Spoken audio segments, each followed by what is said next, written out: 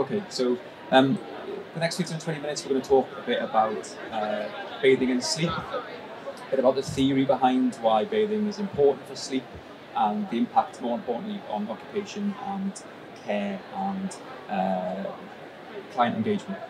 So, first thing just to understand is, what is the definition of bathing? So that's the dictionary definition of bathing. So a washing or immersion of something, especially the body, in water for cleansing. But we need to question, is that all bathing is for?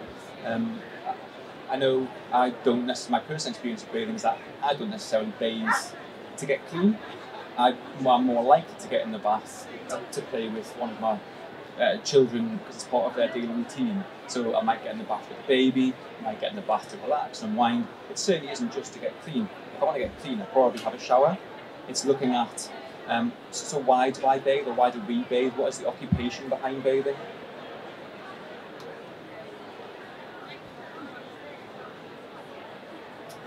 So if we accept that bathing is an occupation and not just a single one-off task for cleansing, so the definition of occupation is, this is WFOT's definition, the everyday activities that people do as individuals, in families and with communities to occupy time and bring meaning and purpose to life.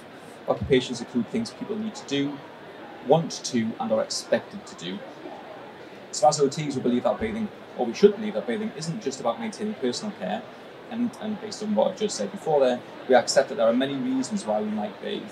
So bathing itself should therefore be considered just as an important and meaningful occupation as anything else that we consider, rather than simply as a mode for cleaning. But the important thing within this session is, why is that important? So why is it important that we consider bathing as a meaningful occupation?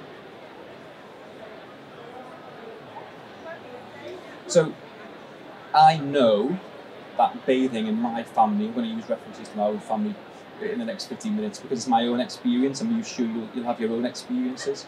So bathing within my family is part of daily routine. So it establishes a bedtime for my children.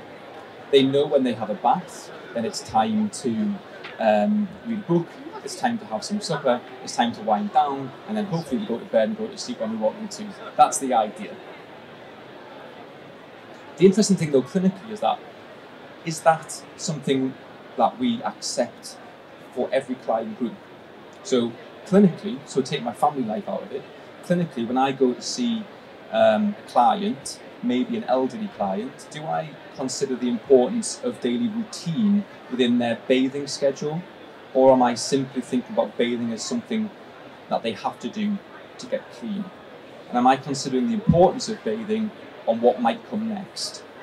And I think the reality is, for a lot of OTs, the answer is probably no, but within children, maybe more so, because if we have families or we know families, we know it's a significant part of that routine. So we need to think about, if it's not something we're considering enough of, then why not? So what do you look at when you are considering bathing in your job? Now, again, in my experience, yours might be completely different, but in my experience, bathing has become or has been a transfer assessment. So it's about, how does somebody safely get in and out of the bath? But that isn't occupational focused. That's just as meaningful as how does somebody stand up. So the importance is, we're not looking at how does somebody get in and out of the bath, but asking ourselves, why are they getting in and out of the bath? Why is it important to them? You might have a completely different experience of a bathing assessment, but certainly in my acute experience, it's become very much what bit of equipment supports them to get in and out safely. And I don't think that's enough. So if we do that, it undervalues bathing as an occupation. So, what's the link between bathing and sleep? That's what this session is about overall. So when we're thinking about sleep, we're talking about sleep because it's part of that routine, it's part of that daily routine. We accept probably that, certainly as a father, that my children have always been in that routine of bath before bedtime. But what I don't understand is why. It's just something you do. But actually, there's an awful lot of evidence to back that up. So in 1999, a large, and I think if I get some of these name pronunciations wrong, I apologise if you know these people. So in 1999, a large research study was conducted by Kyoko Kanda, which considered the impact of bathing on the elderly, which in this study classed as 65 plus, and I think generally in community services it's still classed as 65 plus, but clinically you would probably accept that 65 to 70 isn't really that elderly anymore, but the research still stands. So this research on the elderly, 65 plus, and in young adults who were between 17 and 22. So it found that following a bath, the first 3 hours of sleep, all participants in both those groups presented with less physical movement, and rhetorically all clients said that they felt like they had a higher quality sleep. The empirical data was slightly better for the older age group than the younger, but it did show that, so just to reinforce that, it showed that after a bath, the first 3 hours of sleep was more settled. People were in a deeper sleep and said that they felt that their overall sleep was of a higher quality.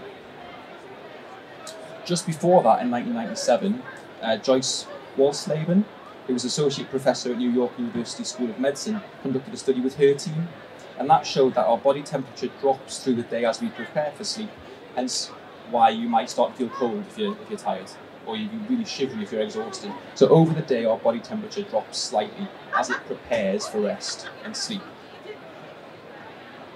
So they charted the body temperature, both skin and internal temperature, of groups who bathed, showered, or did neither, and then compared the results. So controlled trial, some bathed, some showered, some did neither and went to bed, and then they monitored sleep patterns.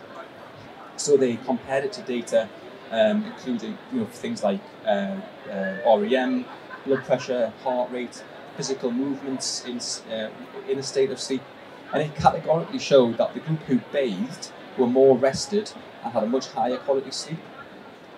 So it showed that body temperature, as the body temperature prepares for sleep, it cools down. So if we raise the temperature pre-sleep, ideally by 1 to 2 degrees, the rapid cooling post-bathing then allows the body to have a significantly higher quality of sleep. So the whole idea of we bathe our children before bed, and we don't really know why, because I certainly didn't, but the science backs up that it prepares children for sleep because it's raising their body temperature.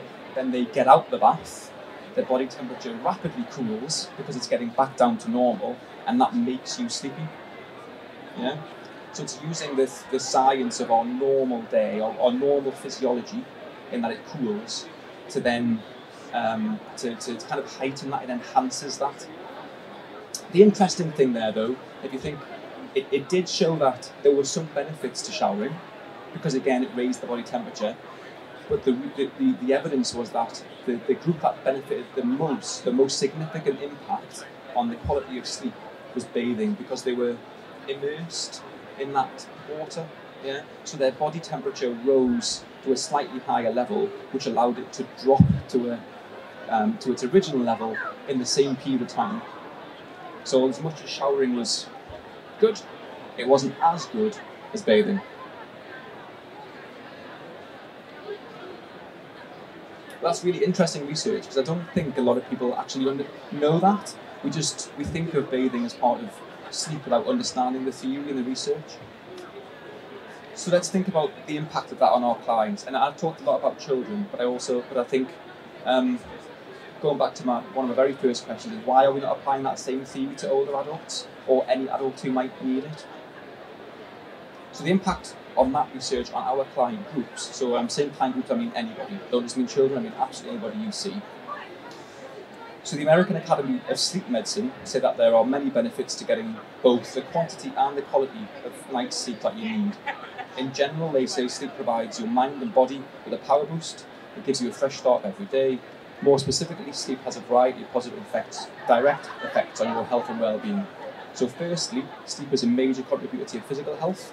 It gives you greater energy so that you're able to be more active during the day. It also helps your body fight illness by boosting the defences response to your immune system. Sleep guards your heart by reducing the risk of blood pressure and heart attack. It reduces the risk of type 2 diabetes by helping your body maintain proper blood sugar levels. These are all kind of theories and research studies that show the benefit of high quality sleep. Sleep could even help manage your weight. It helps your body regulate your hormones and control your appetite and metabolism. Secondly, sleep is a key component to your mental well-being. When you're well rested, you tend to feel happier, more optimistic. It helps you reduce feelings of frustration, etc., etc. Thirdly, sleep enhances your cognitive abilities. And this isn't me just saying it, this is based on research from the Sleep Foundation. It helps you focus and think more creatively. It helps you solve problems and remember important information. For students, sleep can be a secret of success in the classroom, which is why I probably struggled a bit when I was there. Finally, sleep promotes safety by improving your alertness, which reduces the risk of injuries and accidents. It helps you make good decisions. It improves your judgment. The list could go on and on and on and on. What I'm trying to get at is, if we promoted sleep hygiene and the quality of sleep, and it facilitated even a small amount of improvement in those areas of activity analysis, what impact would that have both for the client and for their carer? So for the carer, consider the points that we've gone through about how sleep can help the individual. So consider as the carer, if your person you were caring for was more alert, was more able to risk assess, was less challenging. I've used the term challenging in inverted commas because I don't particularly like it, but I couldn't think of a better one at the time. But you know what I mean by challenging, less cooperative potentially, and was more engaged in meaningful activity. What would the impact on your life be as the carer?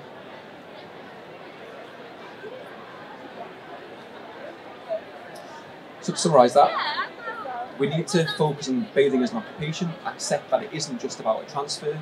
We bathe for a purpose, whether it is to cleanse for some people, whether it's to play with the children, whether it's to facilitate a sleep routine, whether it's to relax with a glass of wine and a candle, whether it's more often than not, people don't just bathe because they want to get clean. Bathing is an important part of their daily routine, and we need to start unpicking a bit more about why that is, whether it be to facilitate sleep, whether it be for any other meaningful occupation purpose. But like I've said before, it is interesting how we seem to focus on bathing for children as pre-bedtime, but think of that person as an adult. You're caring for an adult or an older adult, and think about the transferable benefits. So we do it for children, so why not do it for others? Now that we know the theory, there's no reason why you shouldn't. It's got to be a client-centered approach. So again, what is bathing to them? Bathing just isn't a blanket, this is why we do it. It's about that holistic, client-centered assessment. Why do you bathe? That's got to be the starting point. It's got to be occupational focused. Like I say, bathing isn't a transfer assessment, it's an occupational assessment. It isn't just about how do you get in and out, it's why do you do it? How can we support you maintaining that meaningful engagement? We can maximise occupational performance by understanding the theory behind bathing and sleep. Now that we know what the benefits of sleep are, and we know what the theory is behind bathing, body temperature, reduction in body temperature, facilitating sleep, then why are we not using that as part of our holistic assessment for everybody? So we're not just thinking, somebody's struggling to get in and out of the bath, let's go shower, because we know that the research that I've presented very briefly shows that bathing has a much bigger impact on sleep than showering.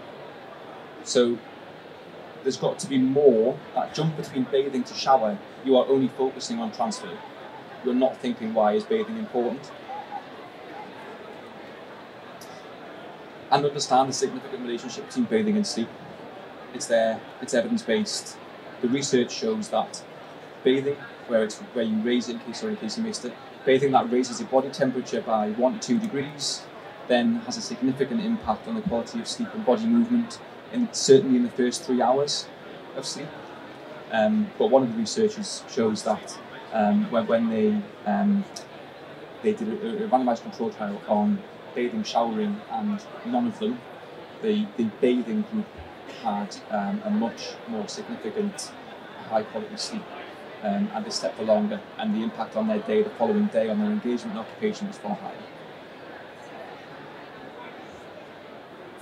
So whistle stop tour can sound, it's 15 minutes or so, but it's really important that you understand the evidence and the links between bathing, the research behind that, and then how that impacts on sleep.